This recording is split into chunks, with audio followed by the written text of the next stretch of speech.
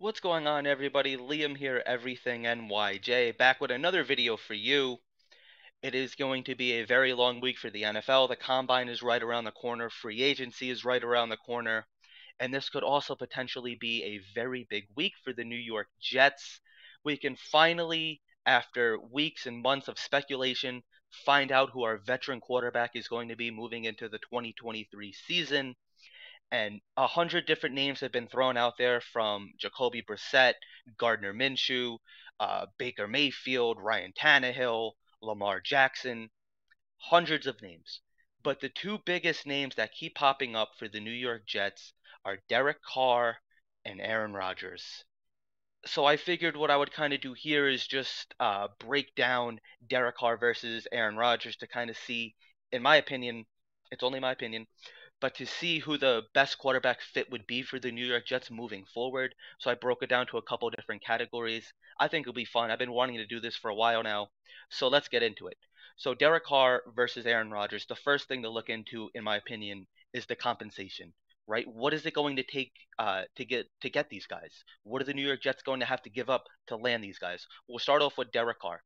Derek Carr, as we all know, is a free agent. He's rumored to cost around $35 million a year. And the New York Jets do not have to give up any draft picks, any draft compensation because he is a free agent. And we already know that Derek Carr met with the New York Jets, and everybody's saying that it went really well. It was a very positive. The New York Jets view Derek Carr as a quarterback that can lead them to a championship, and they actually believe that he can be a Hall of Fame quarterback. Now, those are just rumors. That's just speculation. It's not like the New York Jets are going to come out and say uh, Derek Carr sucks and they don't want to touch him with a 10-foot pole following this meeting. But is it possible that Derek Carr is just using the Jets as leverage?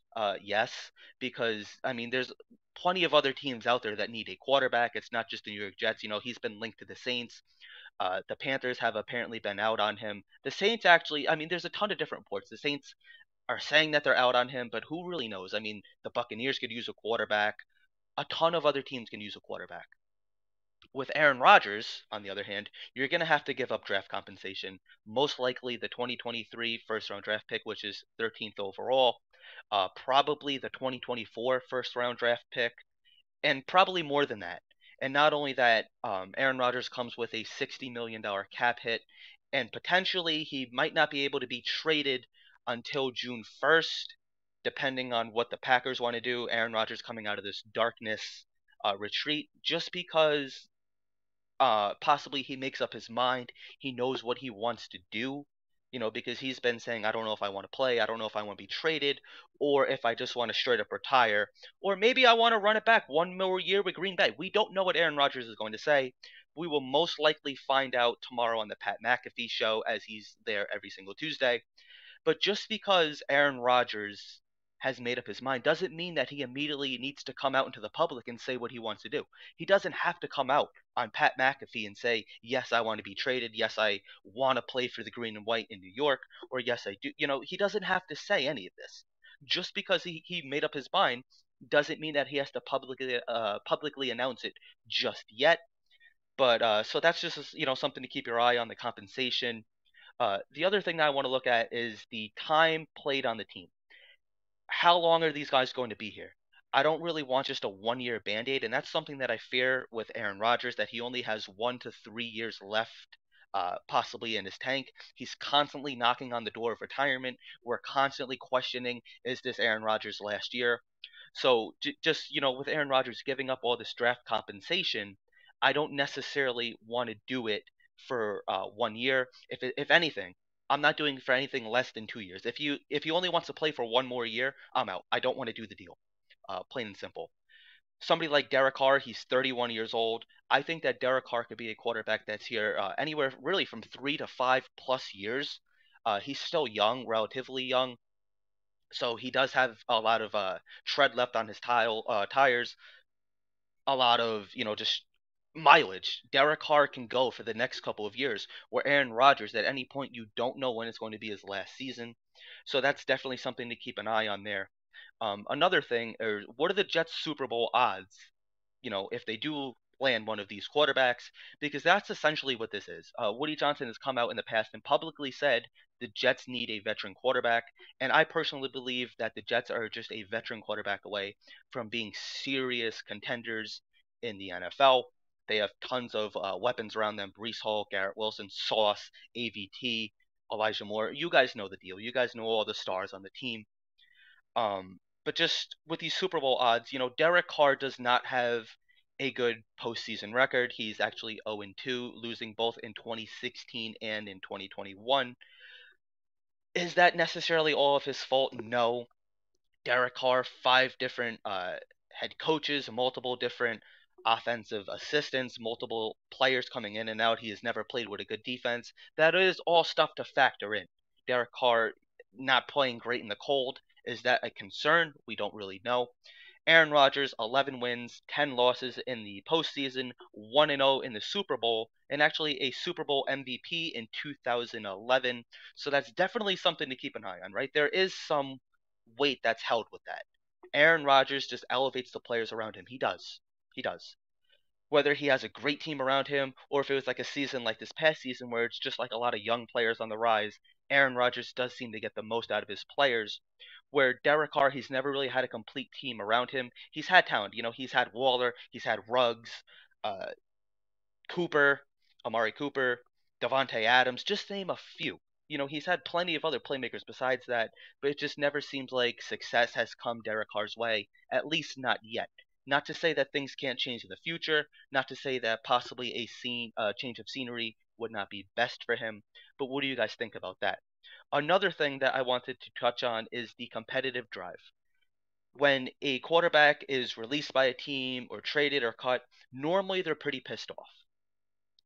Teams don't just let go of players for the heck of it in most cases, unless it really becomes like a cap casualty issue, which we have seen multiple times in the past. But that doesn't really happen typically with a franchise quarterback.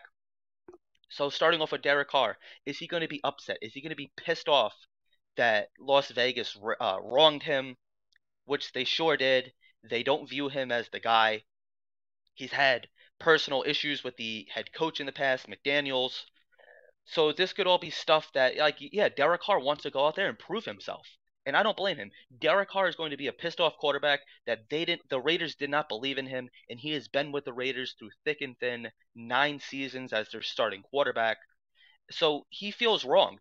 I mean, there was a possibility that the Raiders could have traded Derek Carr, but Derek Carr, of course, had that no trade clause in his contract, so he didn't want to help Las Vegas in any way, which I don't blame him. He's saying, no, no, no. You're not going to get any draft picks out of me. You're not going to get anything back when I leave. I am saying I will refuse to be traded, and I'm going to become a free agent. I'm going to link with every team that needs a quarterback, every team that shows interest in me. I'm going to talk it all out and see what the best deal for me possibly is. And that is exactly what Derek Carr did. But see, the thing with Aaron Rodgers is he has that Joe Cool kind of mentality where nothing really seems to upset him. He kind of just marches to the beat of his own drum. But I don't know if he's going to be playing for fun or if he's going to be angry that Green Bay does not view him as the same Super Bowl caliber quarterback that he once was. I don't know if that's necessarily the case. I don't know if that is actually how they feel, but they did draft his replacement. So they knew a couple years ago that, hey, Aaron's getting up there in age. We're not sure if he's going to be able to produce the same that he has in the past. So let's go bring in a guy like Jordan Love. And now the time is coming where you're eventually going to have to either pay Jordan Love or you're going to have to move on from him. So Green Bay, I mean, I get it. They're going to go at least one full season with Jordan Love to see what he is. He has shown flashes in the past, but he's never really had that opportunity to play a full 17 games, possibly more. You don't really know what you have in him, and you have to figure that out before you can move on from him or pay him. But that is essentially why you drafted a guy like Jordan Love, because you saw something in him. You saw him as your possible starter of the future, and it seems like the Green Bay Packers are finally getting to that point. So Aaron Rodgers, in the past he has missed OTAs, which they are voluntary, so you can't completely blame him for that. And in the past, he's known LaFleur's offense, he's known Hackett's offense, he's known McCarthy's offense. Is he going to want to come here to the New York Jets? Is he going to pull that same stunt where he doesn't show up to OTAs? Is that a red flag for you? Is that a concern? Because this is, I mean, Aaron Rodgers doesn't need to be there for offensive installs all the time. He knows what the offense is. But coming to the Jets, you're going to want to build chemistry with your new teammates. You're going to want to get to know guys like Garrett Wilson and Brees Hall, Elijah Moore. You're going to want to get to know these guys. You're going to want to figure out the Jets defense. Let me go up against Sauce Gardner every day, go up against DJ Reed every day, go, the linebackers, Quinn Williams, the D line. He's going to want to get familiar with all these guys. He's going to want to get to know uh, Robert Saleh, how his practices operate. Not to say that I don't believe Aaron Rodgers, I almost said Derek Carr, two different quarterbacks. I don't know if Aaron Rodgers, I don't think at least that Aaron Rodgers is not going to be able to figure out this offense, especially with Nathaniel Hackett as OC. It's probably going to be something that he has already seen in the past. But it's not necessarily a red flag for me, but that does kind of show in a sense that maybe he's not all in, which is something I am concerned about. I genuinely am. If you're going to be giving up all this draft compensation, if you're going to be paying him top dollar, I want a quarterback that is 100% dedicated, committed to the team. He's going to be there for everything from OTAs all the way into the playoffs. Hopefully, fingers crossed, a Super Bowl. So that is possibly a concern of mine that maybe he's just not as motivated as he's been in the past. But on the other hand, maybe he's more motivated than he's been in the past because he was never traded or let go from a team. So the last thing that I want to talk about, or one of the second to last thing I want to talk about here, is Nathaniel Hackett's offense. Obviously, Aaron Rodgers gets a hand up because Nathaniel Hackett possibly got the most out of Aaron Rodgers, back-to-back MVPs in 2020 and 2021. Just incredible numbers under Nathaniel Hackett. He's come out publicly and said that he really likes Nathaniel Hackett, and it's like I said, it's a system that he's already familiar with. He's played in this, possibly his best football, where Nathaniel Hackett kind of runs that West Coast offense. Do I think Derek Carr could flourish in this offense? Absolutely. Like I said in the past, maybe the change of scenery is what's best for him, a fresh voice in his ear, but we're not sure. We haven't seen this yet. So I got to give the upper hand here to Aaron Rodgers. Like I said, not to discount Derek Carr, not to, belittle him by any chance. We've just never seen him in this offense before. We've never seen him and Nathaniel Hackett work together. The thing I do like is the Jets also brought in Todd Downing, who has the history, the past with Derek Carr, so that could play a factor right there as well. The last thing, very last thing I want to talk about here, and I'm serious this time, attracting other players. What other players are going to want to come here if the Jets do sign a Derek Carr or Aaron Rodgers?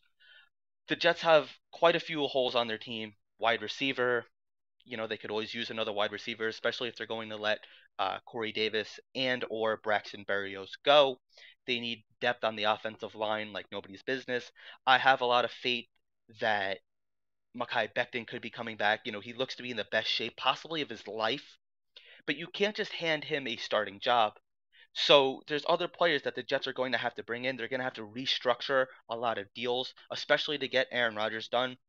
But I'm not really quite sure what other players are going to want to come here to play with Derek Carr. I'm sure there's definitely players out there that do see value in him, that think that maybe they could elevate their career playing with somebody like a Derek Carr. But no really big names actually come to mind. There's not really a lot of connections out there linking Derek Carr with another player. Where with Aaron Rodgers, we could be bringing in an Allen Lazard to replace a Corey Davis. He's a big body wide receiver. He's a young guy, just a player on the rise. He might want to continue that continuity with Aaron Rodgers, at least for the next couple of years. And that could be a familiar face that Aaron Rodgers, he's possibly the Packers' best wide receiver right now. He has a good connection with Alan Lazard. That might be a dynamic duo that wants to come to New York together. Another wide receiver is the veteran Randall Cobb, who Aaron Rodgers hangs out with. The other younger players on the Packers get upset that Aaron Rodgers doesn't really hang out with them, but he does hang out with Randall Cobb. Randall Cobb is up there in age. Do I want him personally? No.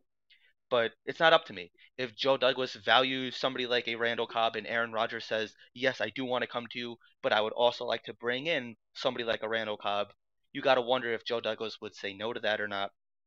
And the other one is Dave Battiari, the offensive tackle.